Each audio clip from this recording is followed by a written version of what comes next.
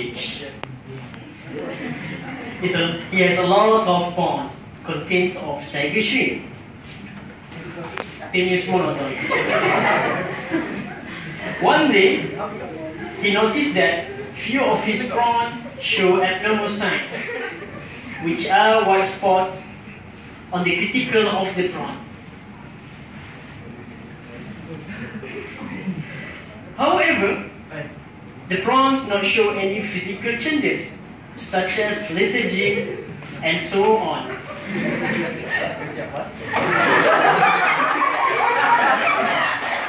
The prawns are still active, still have normal feeding, and able to molt.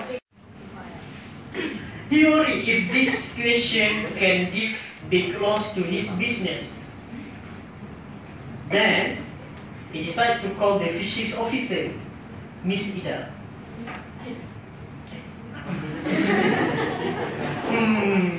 Kenapa jadi gini? Tiba-tiba ada white spot. Ada tompok-tompok putih pula. Aku nak buat apa ni? Aha, lapor kepada Jabatan Perikanan.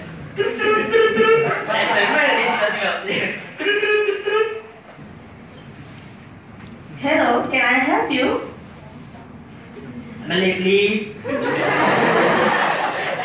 Sedang saya kat kolam ni ada bintik-bintik putih dekat kepala.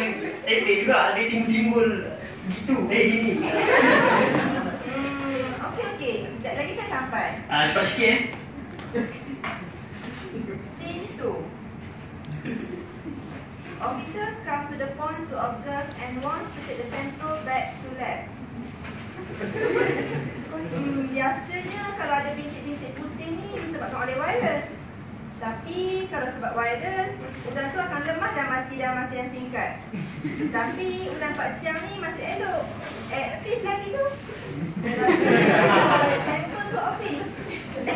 Oh ya, baik. Sila. Sekarang saya siap. Bisnes pun selamat. Saya jadi kaya. During the observation in the laboratory, she realized that the result show is not similar to WSSV. And then she also does the PCR method in order to diagnose the prawn. But the result is negative. This makes her confirm that it is not a virus. This is so confusing. I'm sure that it is not a virus. Is it WSSV or BWSS? By doing further research, suddenly she realized that it is not virus infection. Oh yeah, that is a bacteria. Scene 4. Pak Chiang, udang Pak Chiang tak kena serangan virus pun. Jadi dia tak boleh kesan menurun kepada udang tu. Untuk lagi selamat, asingkan udang yang kena bintik-bintik putih yang kawal kualiti air. Oh, terima kasih. Syukur tuan.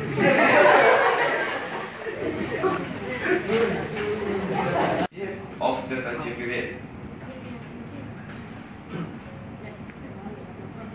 So you can see that the result is on infected stream. So like my friend mentioned before, it's an active and normal feeding and appears on a white spot, especially in the critical parts of the stream.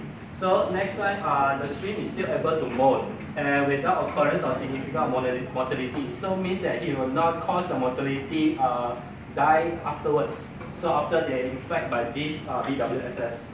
So the white spot usually is rounded, okay, and is whitish with marginal ring, okay, and then the center of white spot is appear darker, and you can see you can observe by naked eye. So it's different from WSSV. So this is and usually the white spot is concentrated at the spot center. So and using the wet mount microscopy, so it's brownish. It's a lessons. So it's a lessons of brownish, and then using histopathology studies, you can see that the cuticle, epidermis, and connective tissue are infected with bacteria, while there's no pathological changes in the deeper tissues such as muscle. So it's just only infect on the cuticle area only.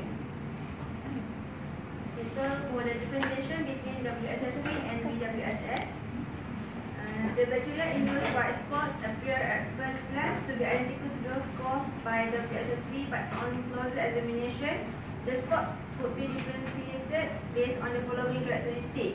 The first one is BWS on the cuticle of live shrimp, but is readily seen on the peeled or molted cuticle in which the spots are not dense and have imaginary, with or without a pinpoint whitish dot at the center.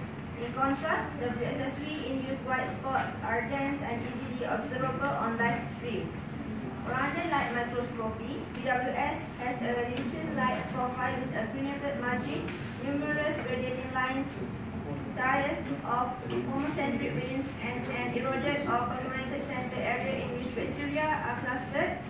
In contrast, WSSV-induced white spots consist of imaginary, sometimes axial, and a central area that contains abundant melanized dots.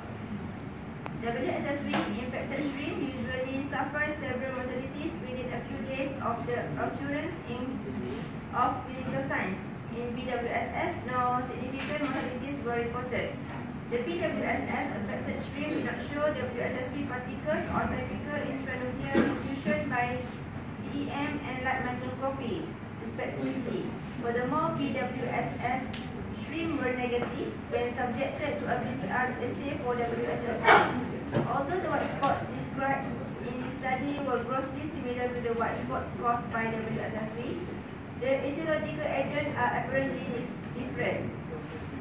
Wet mouth microscopy, histopathology, and SEM consistently revealed heavy bacterial concentration at the white spot lesion and erosion and perforation of the cuticle. The presence of a seta at the deeply eroded center suggests that the bacterial erosion had started at the seta follicle, where the bacteria could easily localize. The breach in the cuticle apparently resulted in the loss of body fluid together with hemocyte that precipitated on the cuticle surface, forming an additional layer on the cuticle. In conclusion, the confirmatory diagnosis which has been made using wet mouth microscope, PCR, and histopathology have shown that the white spot appears on the cuticle followed by erosion and disappears on the epicuticle is due to heavy bacterial infection. Bacterial white spot were lesion-like, having perforated center, unlike the melanized dot in WSSV. This type of white spot we refer as bacterial white spot, and the disease we call as bacterial white spot syndrome. This is all.